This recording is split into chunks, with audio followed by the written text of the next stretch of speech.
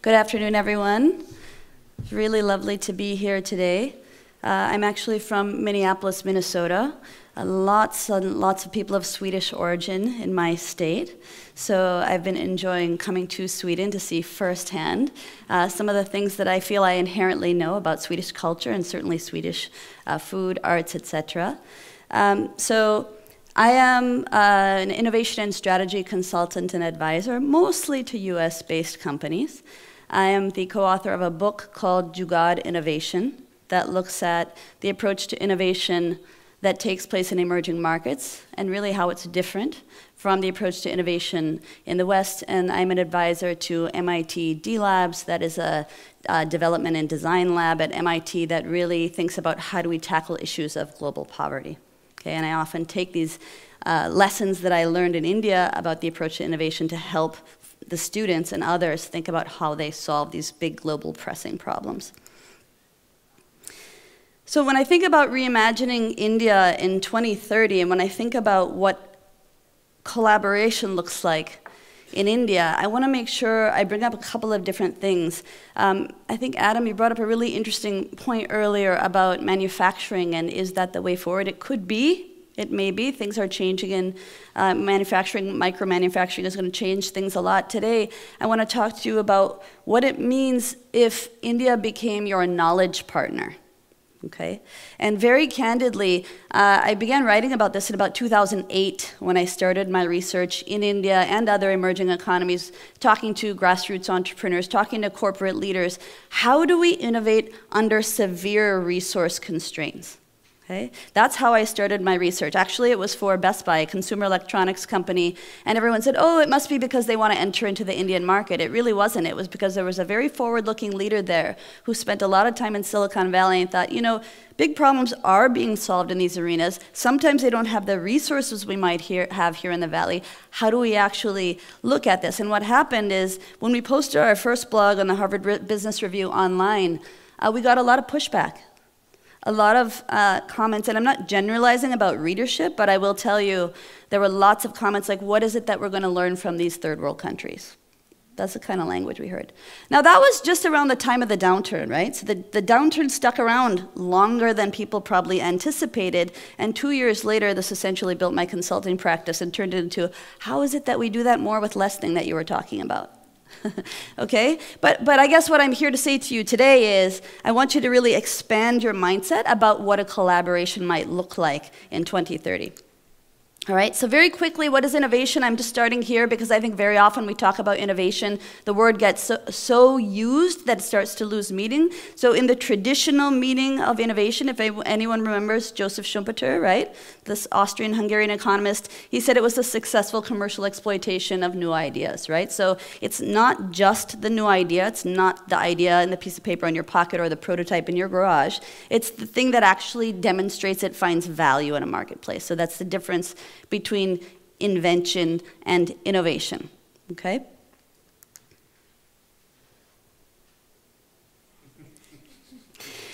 So this is actually taken from a Booz & Company report, and every year they talk about the companies that spend the most, 1,000 companies that spend the most on R&D.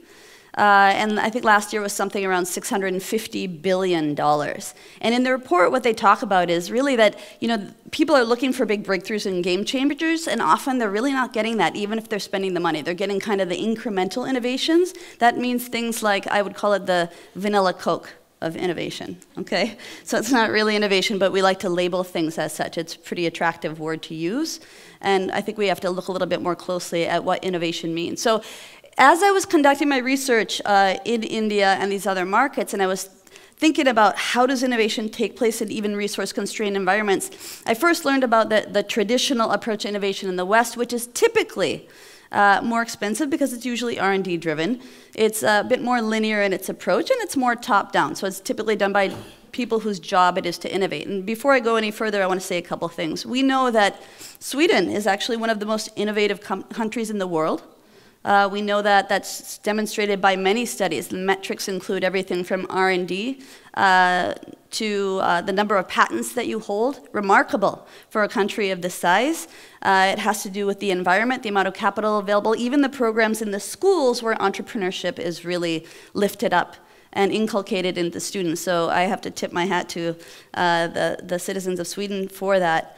Having said that, I also was trained originally as a scientist in the US, and I will say that this approach that I just mentioned, that's more linear, that's more expensive, that's more top-down, is almost diametrically opposed to the one that I found in India.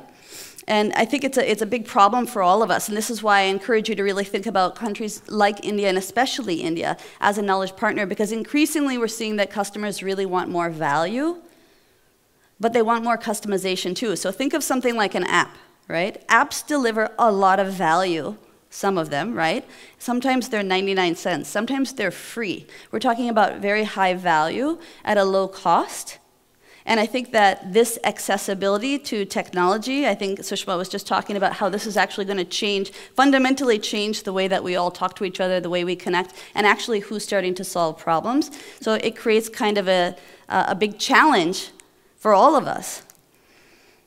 But the question is, how do we solve the problem? How do we actually deliver the higher value at a lower cost, and is it even possible? Now, one of the things I also think about is, I spend a lot of time in Silicon Valley myself, and people in those areas, many of them, unless they've come from somewhere else, and I think that's the richness of Silicon Valley, is they might not be used to things like not having running water, not having access to consistent electricity. You might have a science class and there might be one microscope for 30 students in a biology class. It starts to shift the way you think.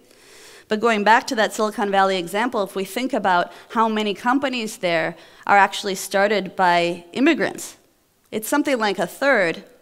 I think that's really very much about the diversity. Okay, and diversity of thought, and when we put the different approaches together, that's when we start to solve really powerful problems. And I think this sort of mindset of frugal innovation is in part what India can bring you. So this is Arima Shelkar.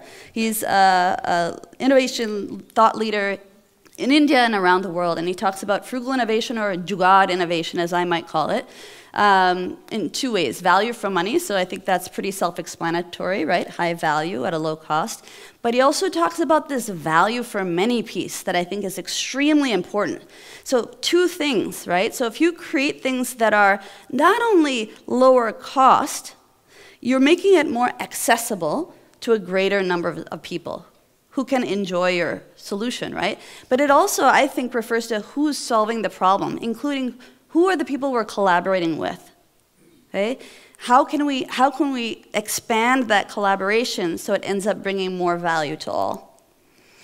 So this word jugaad, I'll just share with you very quickly. So for those of you who have spent time in India or are from India, this word jugaad means so many things, and I interviewed hundreds of people across India to understand what it means to them, and what I found is that it's really different. It depends on where you live, your socioeconomic status. There are many things, there are many nuances to this word, but and I would say jugaad is, the way I'm talking about it today, is sort of like the word hack.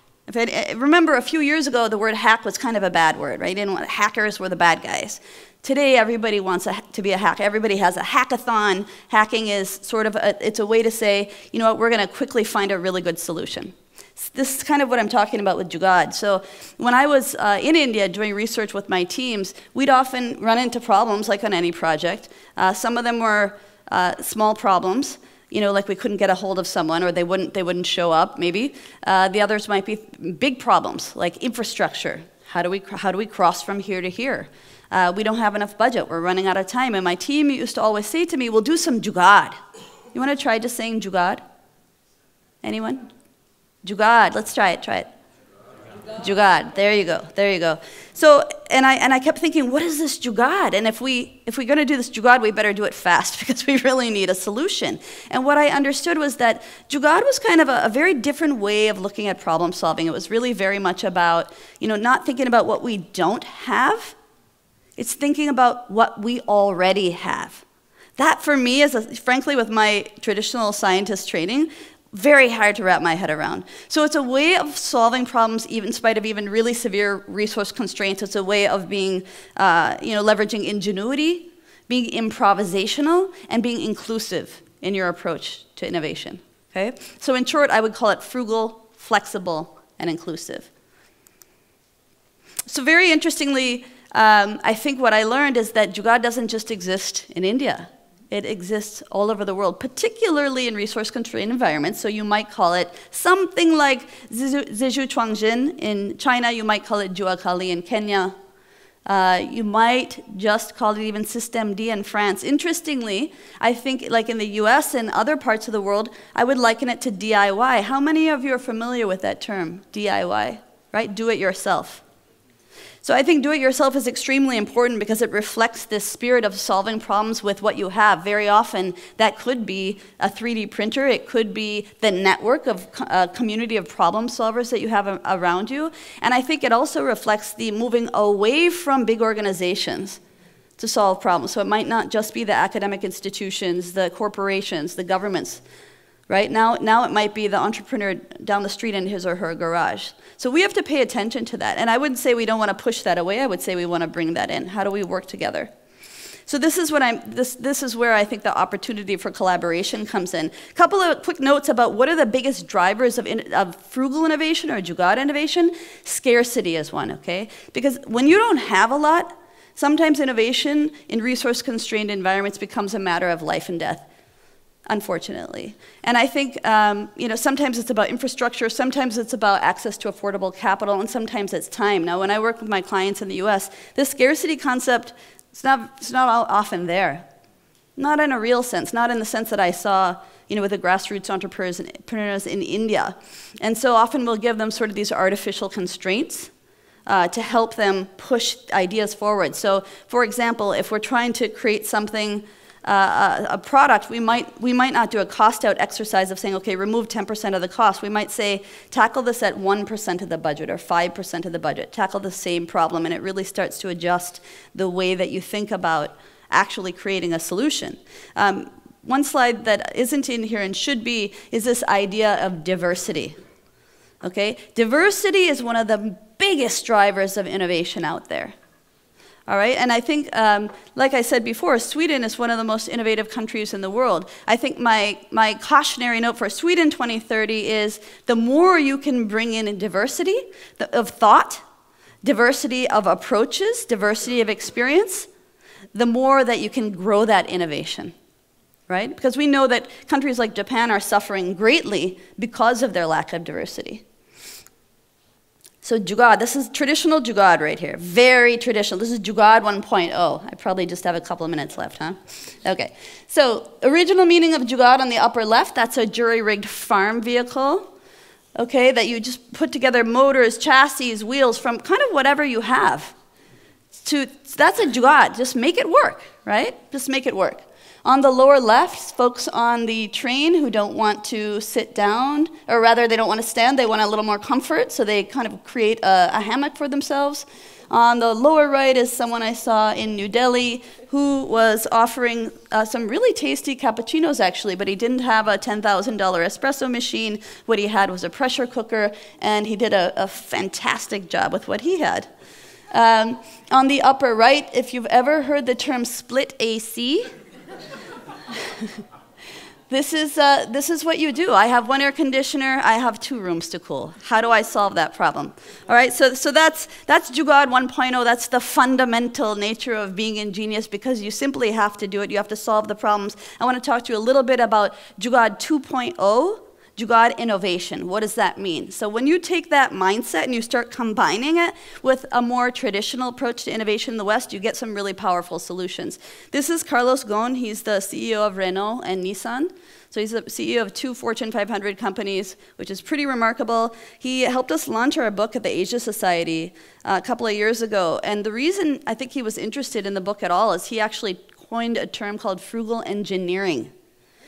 Thinking about how do you create high value at low cost for automotive. Interestingly, Jugaad innovation, frugal engineering, all these things have really influenced him as a leader and have influenced how they run the company, what their strategy has been. It has helped them really push their line of affordable cars and make them even more affordable. Logan Dacia. It's become one of their biggest sellers across Europe. Everybody's cash-strapped, right? But when he went to India to visit Tata Nano, he told this story that day. He said, you know, when we saw what their numbers were, at Tata Nano, by the way, has everyone heard of the Tata Nano? It's a $2,000 car. And when that came out, there was a massive, massive pushback in the industry saying, you know, it's going to be like a bicycle or a golf cart. It's not going to work. And they made it work. So he went to visit, went to the factory and said, you know, we thought the building would collapse. We thought they were missing a zero. We didn't understand how they could have the numbers that they do.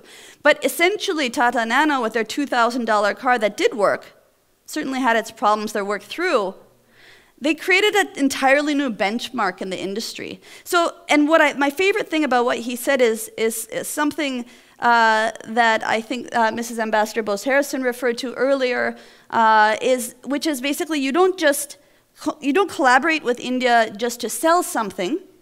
You're collaborating also to share something and to gain something in terms of knowledge. So what he does, he actually sends his senior leadership to India to help better understand this approach and this mindset. We'll wrap up?